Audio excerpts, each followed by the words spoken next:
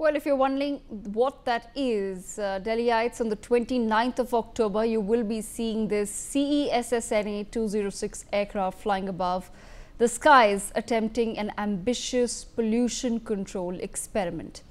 The technique being attempted is called cloud seeding, which will be done with the help of IIT Kanpur, and the test flight has already been conducted. Cloud seeding is a concept that was first thought of way back in the 1940s. The man on your screens shortly is Vincent Schaefer, who along with Erwin Langmuir discovered cloud seeding in principle in July 1946. By investigating the production of particles of various sizes and their behavior in the atmosphere, they discovered that tiny particles could be used to produce ice. They were then able to nucleate the ice by introducing small particles in a lab-made cloud in a freezer with dry ice to create snow. Vonnegut later discovered that silver iodide was an even more effective at generating ice formations, which was a breakthrough discovery for operational cloud seeding. The first cloud seeding experiment, called Project Cirrus, happened in 1947. A modified B-17 bomber dropped dry ice, which is solid carbon dioxide, into a stratus cumulus cloud. This experiment proved successful when they witnessed a racetrack form in the cloud deck where the plane had seeded. This was evidence that ice was produced and that the cloud physics and precipitation could be altered. But what is cloud seeding and how does it work? It was developed as a technique to simulate clouds into forming droplets. Cloud seeding works by putting small particles called condensation nuclei into an already existing cloud. Silver iodide works for cloud seeding because its crystal structure is very similar to that of ice, so it tricks water droplets in the clouds into freezing. These newly formed ice crystals then grow heavy and fall as rain or snow. But will cloud seeding work? That is not a guarantee in itself. Firstly, it is important to understand that cloud seeding cannot create clouds. A cloud cover must be present. Since microphysics in itself is complex, not all clouds will produce rain. As per previous studies, about 1 in 4 cumulus clouds are successful, and this is also not guaranteed. The Indian Meteorological Department has predicted cloudy skies over Delhi on the 28th, 29th and 30th of October. The Delhi Environment Minister was given a demo on how this will work. Listen in. अच्छा, ये एक rack है. This is a flare rack. अच्छा ये है flare rack. Flare rack. ये एक left side में है और दूसरा राइट साइड में है. और इसमें हम फ्लेयर्स माउंट करते हैं. ये इलेक्ट्रिक, हाँ, इलेक्ट्रिकली कनेक्टेड है. एंड इलेक्ट्रिकली कनेक्टेड अंदर एक कंट्रोलर है. तो हम अगर लेफ्ट साइड में सेलेक्ट करना है, लेफ्ट में मान लीजिए नंबर 3 सेलेक्ट करना है, हम कंट्रोलर को लेफ्ट 3 करेंगे एंड वहाँ से फायर करेंगे. So it is flare burn करेगा और बर्न करने के बाद उसके जो भी पार्टिकल्स ग्रैन्यूल्स हैं. But viewers, the problem is that every single flight of cloud seeding will cost as much as rupees 60 lakh and above. This cannot be a sustainable option for several reasons. The first one being that pollution in Delhi is not itself limited to simply Delhi anymore, but all of North India. Secondly, moisture is something that is very crucial for cloud seeding. For most of the highly polluted cooler months, the atmosphere is too dry and stable to support significant rainfall. Thirdly, on an average, cloud seeding only increases precipitation by 4%. While generally considered low risk in small doses, repeated use can accumulate in soil and water bodies. Beyond this, environmental risks also persist. There is a question of accountability. If cloud seeding coincides with intense rainfall that leads to flooding, causing damage to infrastructure, crops and livelihoods or loss of life, who really will be responsible? And the real problem, as we have told you before, is in this satellite image of North India. What we're showing you on your screens, those red dots, are in fact fires. Not all of them will be farm fires, but over the years, NewsX has learned that most of these red dots are in fact farm fires because they appear like clockwork every year around the same time. They begin in the month of October and will continue until mid-December. and it is going on as of now, as the image shows you as well, and they continue to increase day by day. Quick fixes like cloud seeding might be the best case scenario, and they might provide relief, but it's certainly not a long-term solution. Delhi's pollution problem needs much more than artificial rain. That's the big question that we take forward with Mr. Anand Sharma, President of the Indian Meteorological Society and former ADG of IMD as well. Mr. Sharma, thank you so much for speaking with NewsX. I have to begin by understanding from your perspective, what do you make of this cloud seeding experiment? I think first thing is that, first and foremost, cloud seeding and artificial rain is a scientific challenge, which we have not fully resolved it, we have not fully understood it.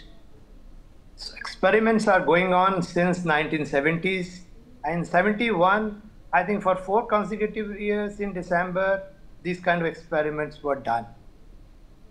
But not much of statistically significant results. And after that, India Met Department and IITM, which is our sister organizations, we used to do those experiments, and they, later on, with not, I should say again, very encouraging results, and these kind of experiments were discontinued. And in recent years, some states have done, like Karnataka, Maharashtra, and even Tamil Nadu, when they faced drought-like conditions or prolonged dry spells.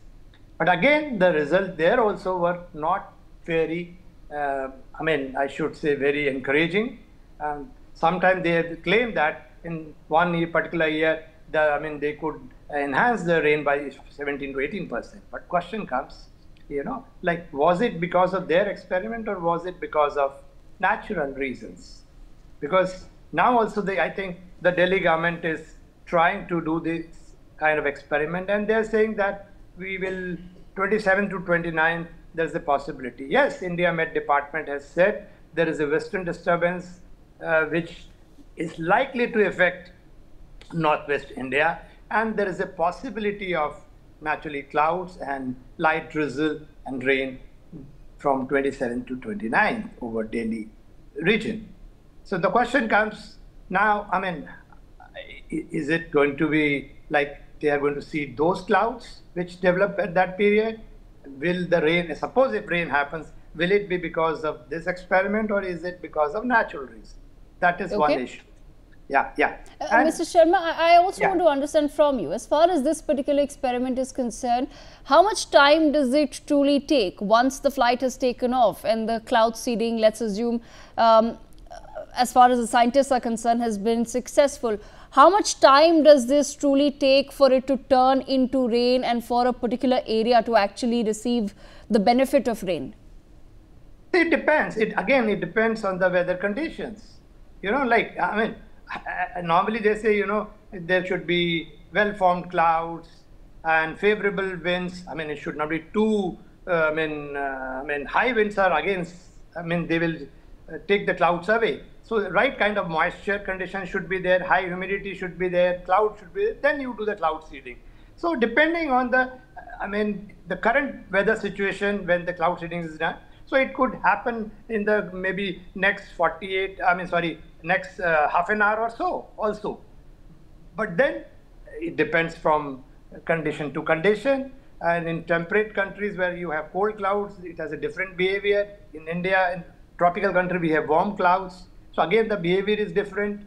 In some temperate countries, they have tried and they have got results, better results. But then these kind of things are in experimental stage in India. Yeah. Okay. And Mr. Sharma, where exactly have these experiments then been performed and where have they been successful? I'm sure we're taking some guidance from other such experiments across the world. See, I said, there are reports of being done in US, even in China. They claim. So again, these are the issues. But they say they have some kind of, expertise in this. And then you have Dubai has been claiming that they have been doing, but of course they have a different kind of process altogether. They don't use silver iodide or other chlorides for this kind of process. They have a different kind of process. And so some countries are, claiming, but at the same time, we have to remember here, you are trying to interfere with the natural processes. Yes.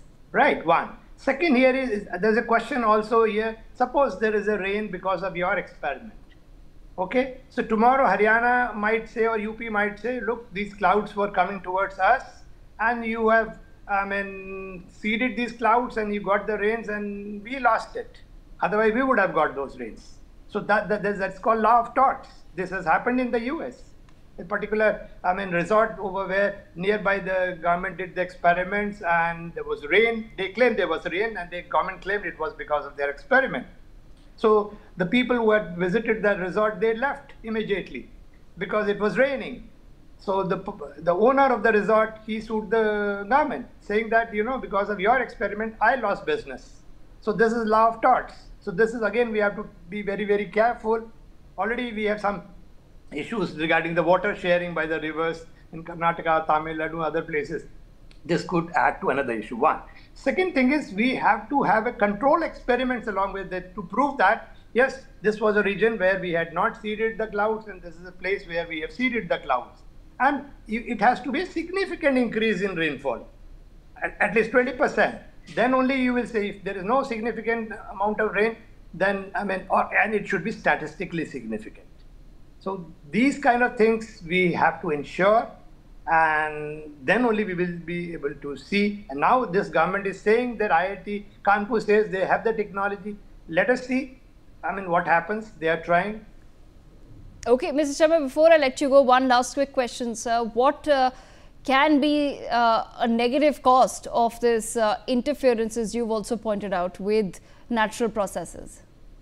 See, one thing is sometimes, sometimes people try to do hail suppression or maybe seeding. So either it could be, if there is lots of moisture available, it could lead to, it depends on the situation. If the environment has lots of moisture and ideal condition, under those you do, it could lead to, very heavy rains, and it could lead to flooding also somewhere.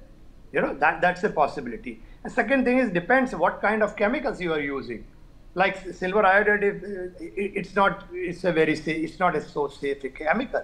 So one has to be very careful in choosing a chemical, which kind of chemical you are using. Otherwise, it will have a repercussion. It will ultimately go to your ecosystem and then through, it will harm somewhere. So we have to be very careful. So due diligence has to be taken care what kind of chemicals are doing so that we mitigate any wrong effects are there. And as I told, it's a very challenging task. Research is still going on. And I would say we are waiting for the significant results which prove that, yes, it works. Okay, all right. Mr. Sharma, thank you so much for joining us on NewsX with that perspective. We leave it there and submit to a very short break.